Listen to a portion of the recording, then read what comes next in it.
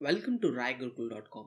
In this video, we'll discuss about numpy binary operations.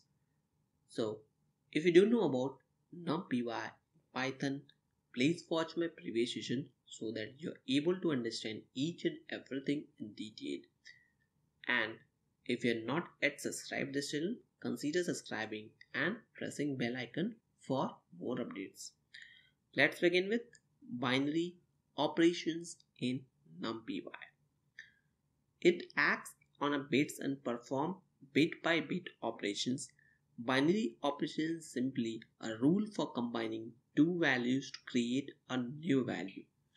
We'll discuss here about numpy bitwise and numpy bitwise or numpy bitwise XOR numpy invert, numpy left shift, numpy right shift, and numpy repr, that is represent binary form of the input number as a string. So by using example of each and everything, we'll discuss here in detail.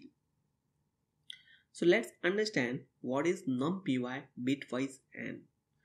This function is used to compute the bitwise AND of two array element wise. This function computes the bitwise AND of the underlying binary representation of integer in the input arrays.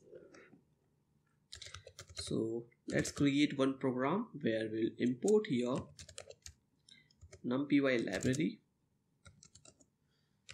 and we'll assign here as a name np. So first number we are going to declare as a num equal to 5,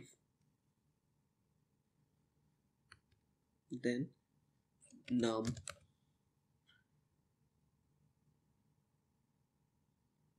b equal to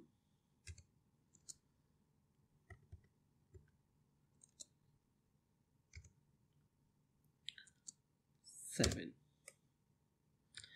If I want to print this value, I need to direct call it, or you can provide some variable or some text as well.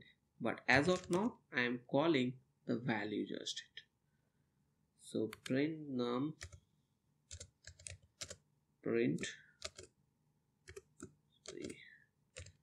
num b, and for performing an output operation, we have to declare one variable as well.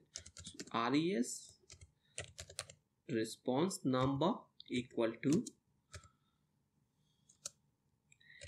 np dot bitwise underscore and.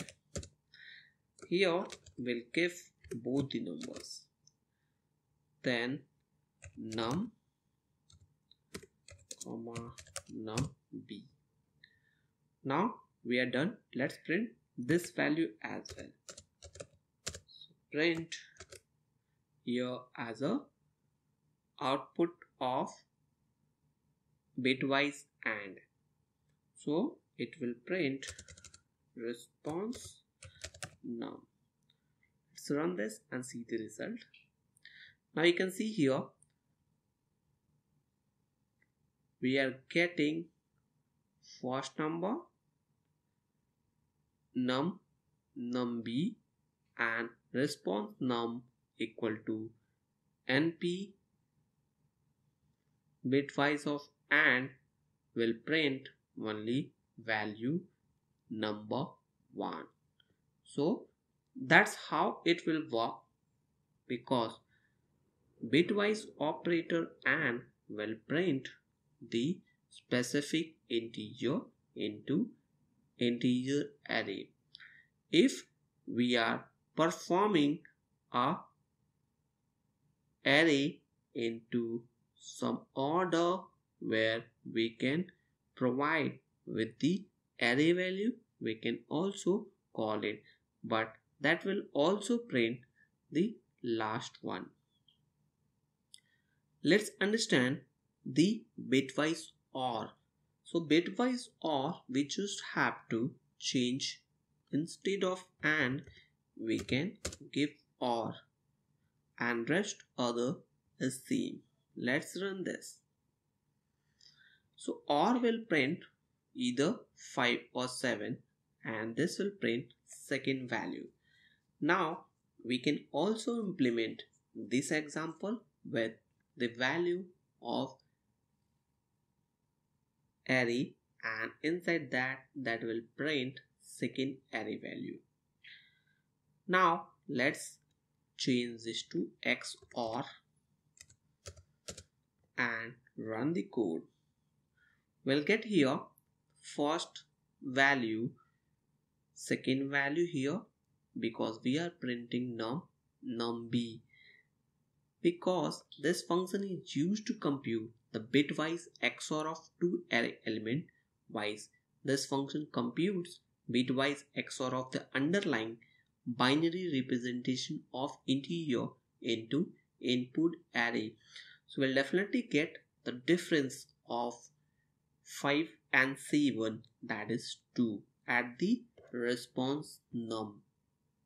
So let's for removing confusion, let's print with some text.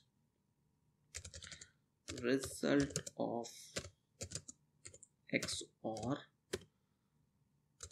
or is.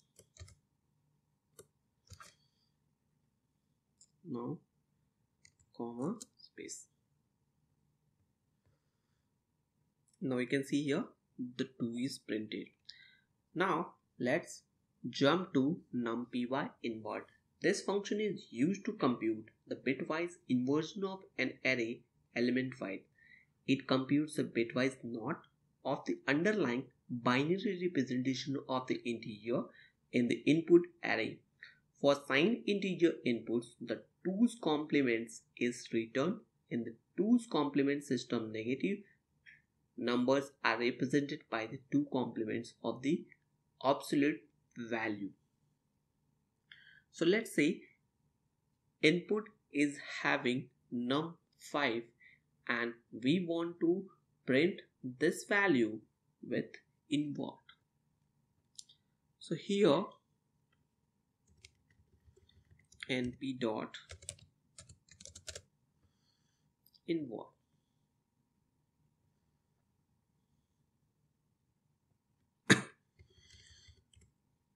Because invert we are using here for single number, that's why it is showing an error. So it will print the first value XOR np dot invert in addition of inversion minus 11, because it is working with an array order. Same way we can implement for the arrays with the arrays value, but as of now we are skipping because we have another example is waiting for us. numpy dot left shift. This function is used to shift the bits of integer of the left. The bits are shifted to the left by appending array zeros at the right of the array 1.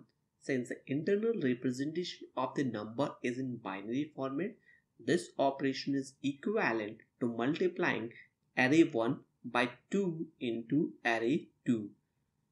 So let's understand this with the help of this example. So bit shift, if we want to give here shift of 2. Now we want to print the first value and shift value. So here we are giving as shift, but in this we want left shift. So left, and the data we want to print here as a num comma shift, and the result will show now when we'll run this. You can see here left shift is done. It means the multiplication of these two numbers twice. Because of that we are getting the result 20. So this is how it works with the left shift. Let's run for right shift as well. This function is used to shift the bits of integer to the right because the internal representation of number is in binary format. So this equation is equivalent to dividing an array by 2 into array 2. So let's understand with the help of an example where we want to see the result of right shift. So here we are using the same value, but in place of left we are changing as a right. So right shift will give an idea of getting a response. So you can see here it is dividing the number post shifting. So that's how the binary operation will work. We have one more sample, that is numpy binary representation where number and bit equal to none. So this function is used to represent a binary form of the input number as a string. For negative number, if width is not given, a minus sign is added to the front.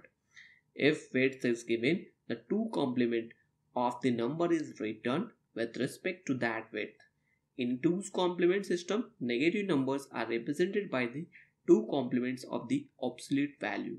This is the most common method of representing signed integer on computers. So let's run this and see the result. If we have the value num equal to 5 and we want to print the num first and then binary representation, we will need here